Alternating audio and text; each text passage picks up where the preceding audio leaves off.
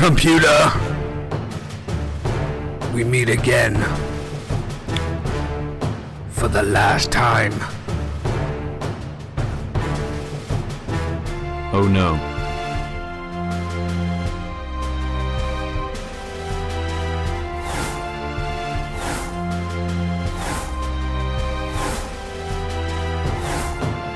No, please save me. No, help me. Digispark, my only weakness. How did you know?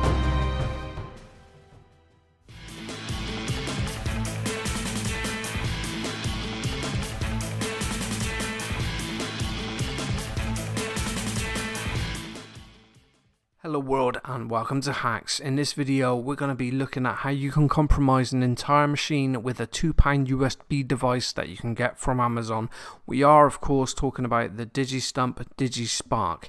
The Digistump Digispark, say that twice fast, is a programmable USB device that is compatible with the Arduino integrated development environment, and you can program this device to act like the USB Rubber Ducky from Hak5. So if you've been wanting to buy a Rubber Ducky from Hak5 but it's been sold out or is a little bit out of your price range, this is the cheap man's version of that, or the tinkerer's version of that, if you will. As I said, you can get it for a couple of quid off of Amazon, so you can get a pack of 5 for £11.29, so just over £2, but not by much, and the power that it gives you is immense. Plugging this into a device will execute the predetermined keystrokes that you've written to it via the IDE, so that you can tell the machine to do anything that you could tell it to do were you to be sat directly in front of it with a keyboard, but in record time. And yeah, one prerequisite of this is you do need the Arduino IDE kit, you need the Digistump Arduino drivers, and you need some scripts. So, once you've ordered your Digispark from Amazon and you've patiently waited for it to be delivered and it's arrived and you've unpacked it, what you're going to need to do is you're going to need to head to the Arduino Software store and you're going to need to download the latest version of the Arduino integrated development environment. You can see there you've got various installers. You can just download the Windows zip file and install that, or just download. And once that's downloaded, you can extract it and you can install it. So, the window that you can see on my screen now is the Arduino IDE. There are a few things we need to do before we can set this up and get going. First of which is to get the drivers for the Digispark board. In order to do that, we're just going to go to File, Preferences, and you can see there we have additional board manager URLs. We're just going to click on that window there and we're going to paste this value in. You can see I've already pasted it. I'll put a note to it in the description, and I will also have a write-up on my blog that you can follow. And what this means is it just allows the IDE to talk to the board. And once you've done that, what you need to do then is you need to go to Tools and you need to go to Boards and select Board Manager. And what you can do is once that loads is you go to Contributed and you look for Digistump AVR boards and then you click Install. So what you'll also need to do is you'll also need to download the Arduino drivers for the Digispark. So in order to do that, jump into Google and just Google Digistump Digispark Arduino drivers, and that should take you to a GitHub link looking like the following. And as you can see there on the releases page, on the third one down, you can see the Digistump drivers. Click on that, that will start a download in your browser. Then once it's downloaded, you need to extract the files on your machine, and you should have something that looks like the following. And you'll see there you've got install drivers, but you've also got DP install 64 and DP install, and what these are the 32 and 64-bit variants. And all you need to do is you need to click on the 64-bit, allow your UAC to install them, and then go through the installation wizard, and you can see there it installs all the different drivers, and you can click finish. There are a lot of payloads out there already for the Digispark. If you weren't feeling confident in writing your own one, you can go into Google and search for Digispark payloads, And one of the fun ones that I found that had a lot of fun ones was this Sedatic Digispark Scripts, and you can see there we've got a lot of good ones on here. We got a wallpaper changer. I think there's like a fake Windows update that will play Rick Astley's Never Gonna Give You Up as well. You've got like DNS poisoning, Fort Bomb. Don't run that one on your own system, that's dangerous. What that will do is it will continually spawn processes, and those processes will spawn processes until it ties up all your system resources and crashes it. And then we have reverse shells, there you go, Rickroll update, silly mouse, wallpaper changer. So a lot of pranks, but there are some sort of dangerous scripts in here as well that you want to sort of be careful with.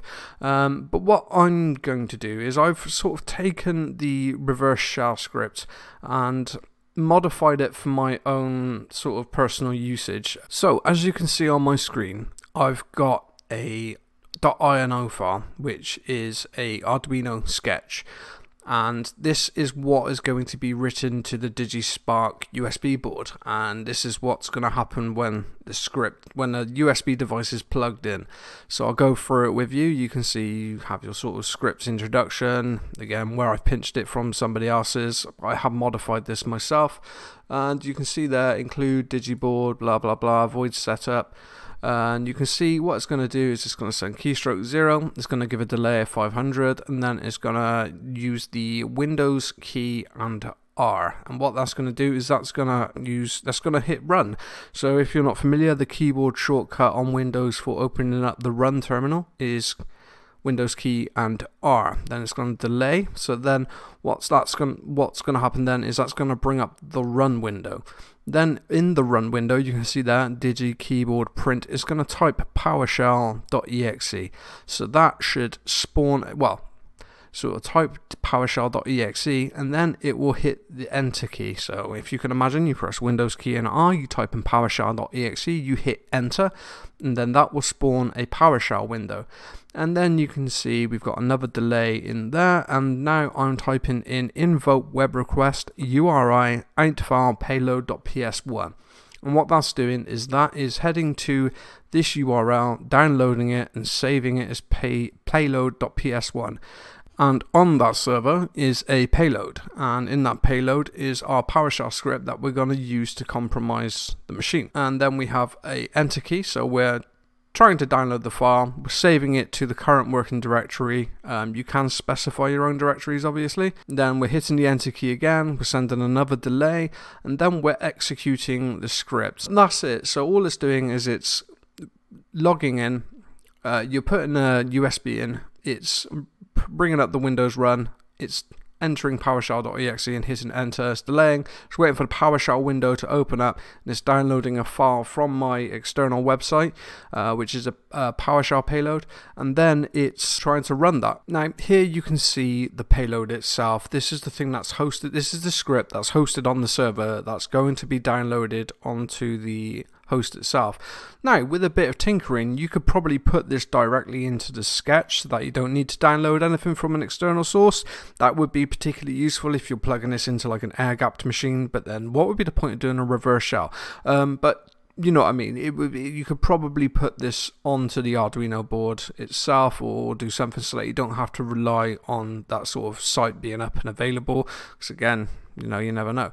But as you can see there, what it's doing is it's creating a new object, new net socket, and it's specifying 192.168.0.23, which is going to be the IP address of my attack box. This is the machine that I want it to connect back to. You see there I've got a port of 4243, and that's really all you need to know.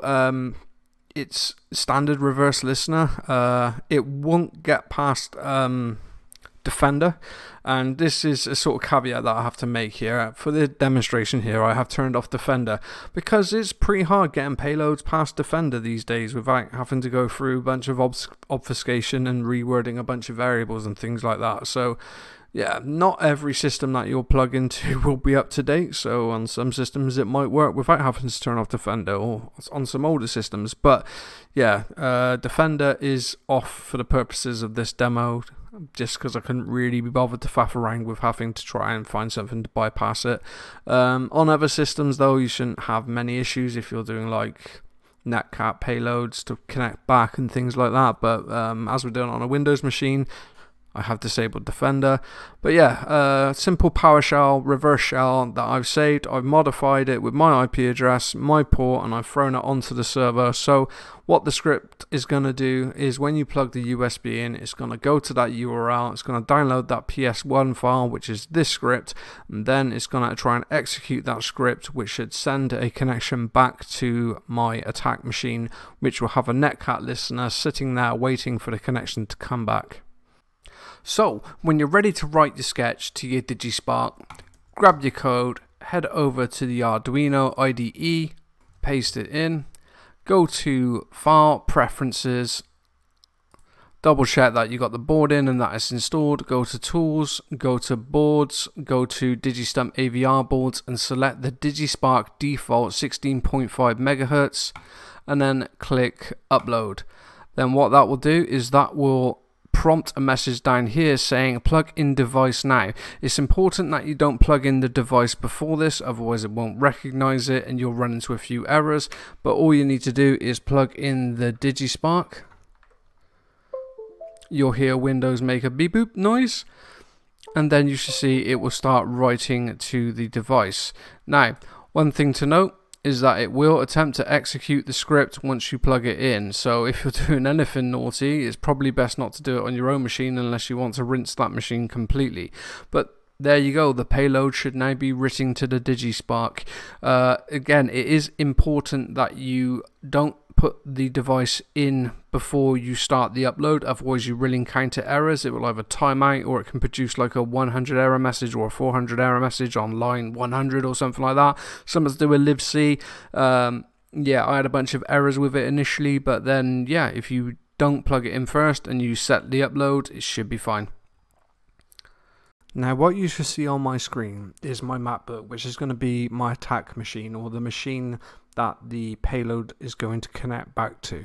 And as you can see there, I have the IP address of 192.168.0.23. Now if I head to the terminal, all I'm going to do is I'm going to do netcat or nc-lvnp, and I believe the port was 4243, and I'm going to hit return on that, and I'm just going to sit there and wait, because now we need to pop in the USB, and that's going to be the thing that allows us to execute the script. Okay, so now that we have the attacker laptop set up and running and it has a listener listening on port 4243 with Netcat, what we can do is we can take the Digispark USB device and we can plug it into the USB port of the machine we want to attack, and we should see what happens. Let's have a look. Plugging it in now. Got to give it a second for it to register. There we go, you can see it hit the run command and how quickly it's typing everything out. And we now have a connection back to our attack machine, so we can type commands like, who am I?